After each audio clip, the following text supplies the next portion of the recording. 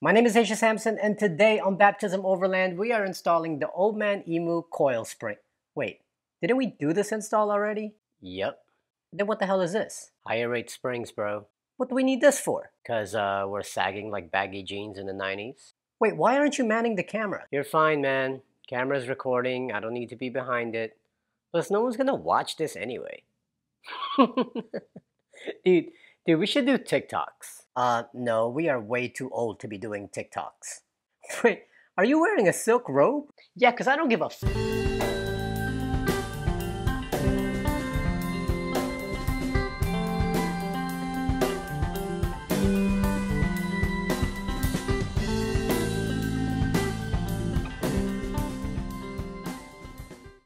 Alright, today we are talking about spring rates. Alright, if you're so smart, why don't you tell them what spring rate means? Spring rate is the amount of weight it would take to compress a spring by an inch. That's right. In its simplest form, a spring rate is basically the amount of weight it would take to compress a spring by 1 inch. I literally just said that, dude. Now, there are a lot of physics and equations involved with this, which I'm not going to get into because I personally don't even know them myself. But if you think of springs, all springs have tension, and they basically work one of two ways. Springs will either compress or expand. Certain springs, you'll know that if you pull them apart and you let go, they will snap back together. Other springs, if you push them together and you let go, then it expands back out quickly. And that's basically the kind of spring that's in automotive applications, the kind that expands. And along with your shock absorbers, they work together to keep your tires on the ground, up and down based on the terrain of the road, while keeping the cabin pretty much stable, so you're not moving with the road. I mean, I know that's how it feels like on a Jeep sometimes. But they work together to keep the tires on the ground and keep you level. Okay, so what are these? Well, about 8 or 9 months ago, I installed the Old Man Emu Heavy Duty Constant Load 2-inch lift kit. That lift kit was meant for heavy duty use so that when I start to add weight to the vehicle, it will hold that weight. And it was great. I mean, it is great. It still is great. Everything that I've put on the vehicle, it has allowed it to maintain its height. Because if you were to try to just get regular springs and then you started adding a whole bunch of stuff like steel bumpers, side steps, roof rack, rooftop tent, all that stuff, your vehicle is going to sag back down. Now, some people will say, well, then why don't you just get longer springs, like a 3-inch lift or a 4-inch lift? But there are videos out there right now that say you shouldn't do that. You shouldn't just go with a longer or higher lift just so that you can get that height back, because you're adding a lot of tension on those springs that are not meant to carry such heavy weight. Which is why when you know you're going to start to add stuff to your vehicle, you don't just need to look at how much height you want. You need to look at the spring rate of those springs. Now, originally, I bought the Old Man Emu Heavy Duty Constant Load Springs. That was great, and it has been great, especially since I had the Garvin roof rack on there, which was completely heavy. Then I removed the Garvin Expedition roof rack, put in the Front Runner roof rack, which is much lighter, and my vehicle went back up again because obviously it doesn't have the weight of the Garvin anymore. So that was fine. But then, once I put the rooftop tent on, which is about 160 pounds, my back sagged down even more. And it was like being back in stock height. And that's not very good. I mean, I'm not getting rubbing because I have 33-inch tires on mine, so I wasn't getting any rubbing. But it no longer had the height, and now my Jeep was sort of sitting cockeyed, right? Like the front was just higher than the back, and you could tell it was sagging. Then when I put the rest of my gear for overlanding and camping in the back, it sagged even more. Now, to solve that problem, I was thinking about just getting spacers for the back to kind of level out my ride height again, but that's not really going to help because the springs that I had back there, although they are heavy duty, they only go up to a certain amount, and it was not going to help in the weight that I had put on. See, the thing is, we never really know what we're going to do with our vehicles until we get there. Like, how would I know how much weight I'm going to put on this thing if I hadn't planned it out way ahead of time? Like, I didn't even think I was going to get a rooftop tent. I thought I was just going to get a trailer. And here we are with a rooftop tent, and now I'm sagging again. So to combat that, instead of using spacers, I just decided to upgrade the rear springs to the Old Man Emu heavier duty springs, which I will get into the kind of products they offer. Now, I don't need to upgrade the front because when I first put the Old Man Emu heavy duty springs on the front, it was riding really high. And then from there, I added a ARB steel bumper along with a winch. and that brought the weight of the front down by about an inch, and now it's perfect. There's no other heavy weight that I'm going to be putting on the front, so it's sitting where it needs to sit right now with the Old Man Emu heavy duty springs that my kit came with. For the rear, however, that's what we need to address. All right, so let's talk about just the rear springs because that's what we're addressing today. Now, when it comes to Old Man Emu products for the Jeep JK, there are 4 kinds of rear springs that they offer, and I'll give them to you in part numbers. The original one, that if you were just needing a lift and you're not adding anything really heavy to your vehicle, you would be getting part number 2616. And that spring has a spring rate of 0 to 90 pounds. So that means you can add some stuff on there and you won't lose your height of 2 inches. The second one they have is part number 2619. That's considered a heavy load spring, and that carries 90 to 180 pounds. So if you're going to add some bumpers, things like that, still not too heavy, then you would want to go with the 2619 heavy load spring from them. Now, the one that came with my kit when I originally bought the heavy duty springs was part number 2618. Kind of weird that the numbers kind of like shouldn't be like the other way around. 2618 carries up to 300 pounds of constant load, and that gives you about a 2.25 inch lift.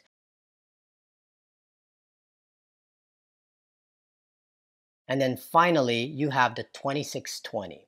That's the heaviest that they have. That's the one that I got, and that can carry up to 660 pounds, also giving you a 2.25 inch lift. Now, that is pretty overkill. I am not planning on carrying 660 pounds, but I mean, it's getting pretty close to that. I mean, you're considering my rooftop tent is about 160 pounds. My roof rack is about 67 pounds. And then I put the Titan fuel tank on there, which is when it's full, it's 100 pounds. And then you got all my cargo for another 100 pounds. And then if I decide to get a rear bumper, a steel rear bumper, then that's going to be another 100 or so pounds as well. So going up to the 2620 is what makes the most sense. So that's what we're doing today. All we're doing is keeping the lift as is. We're just swapping out those rear springs with these heavier duty springs from Old Man Emu. And it should be a pretty simple and quick job. I shouldn't say that, because then if I say that, then things start going awry. And then it'll take like 9 hours. Let me not jinx myself. Let's go install this thing. So we're out here at Chris's house. Got a chance to check out what he just built. Looks really good, man. I mean, he has a whole electrical system set up over here, which is pretty cool. I like that a lot. That's cool. Like all your switches are there. And I actually got this one because of this. Even though these look really weird, I didn't know what they were. They're little miniature circuit breakers. That's pretty cool. And then, yes, really 3 drawers. So you have 2 of the big ones here, and then the smaller one at the top for little small items, which I think is pretty cool. Yep. And then the fridge slides out. And you did a good job, man. I am no Bob Vila. Yeah, that for sure. Thanks. Thanks. It's a work in progress, man. Come on. But hey, man, we're all about DIY around here, so. Yes. All right, so before we do the lift, let's get some measurements. When we first installed this lift, it was 41 inches.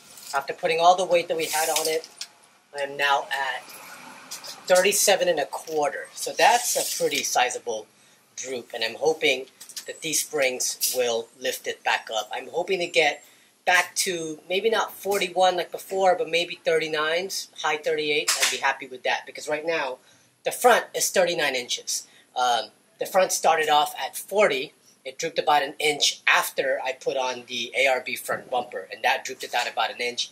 So at the front, we're at 39 inches, which I'm happy with because there's no other weight that's going to go on there anymore.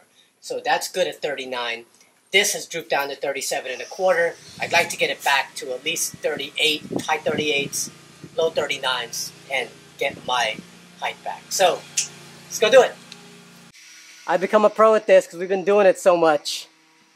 Not a pro, but it gets faster each time. Yeah. The first time I ever did my hub bearings on the front, it took me like 10 hours by myself, and they went bad right away because this is on an older Jeep. And the second time I went and bought new hubs again, except not knockoffs, but real ones. And I was done with both front hub bearings on the front of the Jeep in like 2 hours. Yep. By myself, because I knew what I was doing the second time. Now what we're not going to do this time though is say that this install is going to be easy. Then don't say it! No, what I'm saying is what we're going to do is pray that it's easy. That we don't have any That we don't have any issues. As with any Jeep lift, the first thing you want to do is jack up the vehicle by the axle. Then go ahead and place jack stands underneath the chassis to hold that up separately from the axle. Then go ahead and remove both tires in the rear. Once the tires are removed, go ahead and disconnect the sway bars on both sides. And then disconnect all brake lines on both sides as well so that they're not pulling when you drop the axle.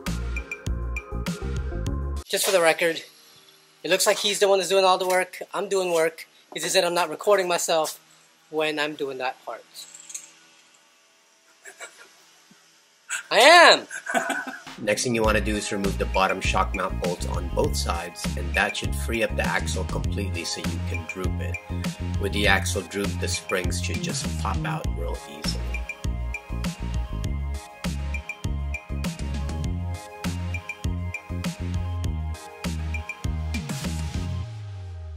How are these wider? You sure you bought the back springs? That's what I'm saying. I did. It's the rears. What's the box say?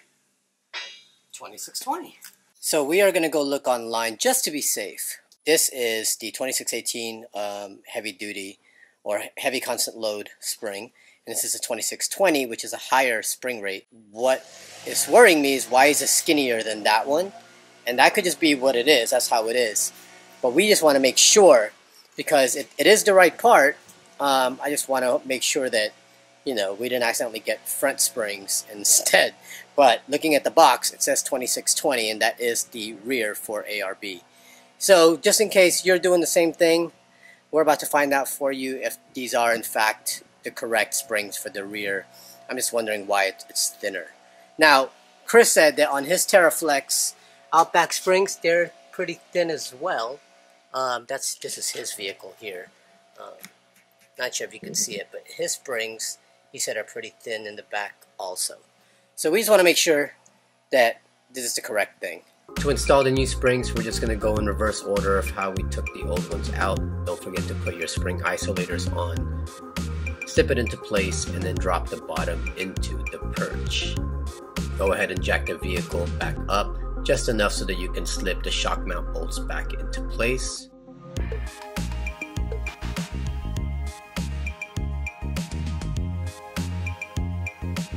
Now go ahead and connect your brake lines back up, as well as your sway bar links.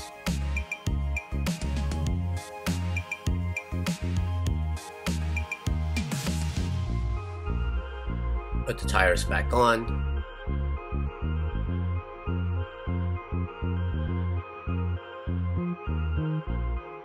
With the tires back in place, go ahead and remove your jack stands, and then lower the vehicle and you're done. Alright, let's see what we got. We are now at 39 and a half. Didn't I tell you? 39 and a half. So that is it, you guys. I'm so glad that we got the lift back where it needs to be. We are back to 39 and a half, and everything looks even again. And that is considering that I have the rooftop tent, and now this trunk is back to being high. Because I remember it was low, guys. It was like down here, and now we have it back high again. That was pretty quick. Much quicker than before. And we didn't jinx ourselves. And we didn't jinx ourselves. That's right. Looks so good. All right. Whoever thinks it's a good idea to do an install in the middle of the day during a Florida summer must be a glutton for punishment, because that was brutal. But you know what? I don't even care, because I got my lift back. I am now back sitting at the height that I was when I first installed the lift. I believe I'm at 39 and a half in the rear and about 39.75 to 40 inches in the front. We are now perfectly level, and that is considering all the weight that's on this vehicle right now is pretty much staying there, such as the roof rack, rooftop tent, the 33-inch spare tire in the back, along with the Titan fuel tank. Now I do know that if I do end up getting a steel rear bumper, or if I add fuel to the Titan fuel tank, or if I load up the Jeep with cargo, I am going to sag some more. But at least now I know that without the cargo and without the extra fuel, for my daily driving, I am sitting nice and pretty, and I couldn't be any happier. I think this install was totally worth it because now I have the springs that can handle any kind of weight that I put on there. I mean, I hope so, because these are the highest rated springs that OME has. And so I can't exceed 660 pounds, which I really don't ever plan to. Like, what am I gonna do? Put an elephant on the top of my cargo rack? Like, yeah, that's not gonna happen. But what I am saying is that I am glad that I now have the capability to add the weight, such as a steel bumper or whatever else, and know that I don't have to do anything else. I don't have to add any spacers to this thing. I don't have to get airbags. I don't have to do any of that stuff. I'm pretty good where I'm at. Tell them about the Boeing. I mean, I wasn't going to bring it up, so you're not going to tell them about the issue we have. I just don't see the point. All right, do what you want, but I don't think you're being honest. So you want me to talk about it? I'm just saying, if I watched your videos, which I don't, I would want to be told the ins and outs of something and not just the good parts to hype up the video. You aren't being true to yourself or your audience, but you know, you do you, buddy. All right, I got it. So we do have an issue. I'm getting bowing. What I mean by that is basically the springs, the way it's sitting right now, is kind of bowed a little bit. Now I looked it up online, realized that it's pretty common for springs in the rear to bow out on Jeep JKs when they get a lift. Good thing about mine, it's not extreme. Like, it's just slight, but I think the reason why is because the differential kind of droops forward just a tiny bit, and so it moves the perch a little bit forward, and thus I'm getting this kind of bowing effect, because where the spring is sitting at the bottom versus where it rests at the top, it's not straight. It's not aligned, so it's kind of bowing a tiny bit. Again, it's not extreme. I didn't get a high lift, like a super high lift, which I've noticed with some people's online, they're getting 4 or 5 inch lifts, and so that bowing is, you can like really see it. And I think the cause of this is because these springs are a lot thinner than the ones that I had on there before. The OME springs that I had before I upgraded were a little bit wider at the base, and so it could have been bowing and I just didn't notice it because it was pretty wide at the bottom. These ones are thinner and has a lot more coil, so you can really see the bow. I did contact ARB to see what kind of solutions they have. I also looked up some stuff online. I know they have like steel wedges that you can put to kind of straighten everything back out. So I'm throwing that question back to you. Have you ever seen any bowing in your rear installs? If you have, let me know what you've done to correct it. And if you know any good products that you could recommend to me, go ahead and shoot it over in the comments, and I will take a look and do my research as well. And maybe we'll do an install on those. So if you've had any bowing issues, I would love to hear about it. And let me know if it's a dangerous thing to have it. I mean, a lot of people are telling me that it's fine. It's not that big of a deal considering that mine's not super extreme. But I'm also kind of weirded out by having it bow like that. It kind of scares me a little bit, and I could just be tripping for no reason. So let me know your thoughts. But in the meantime, if you did find this video helpful, please like this video, subscribe to our channel, and consider also supporting us on Patreon so we can continue to make content like this. And as always, don't forget to follow us on Instagram at Baptism Overland. My name is Asia Sampson. And I'm him too, I guess. And we will see you next time.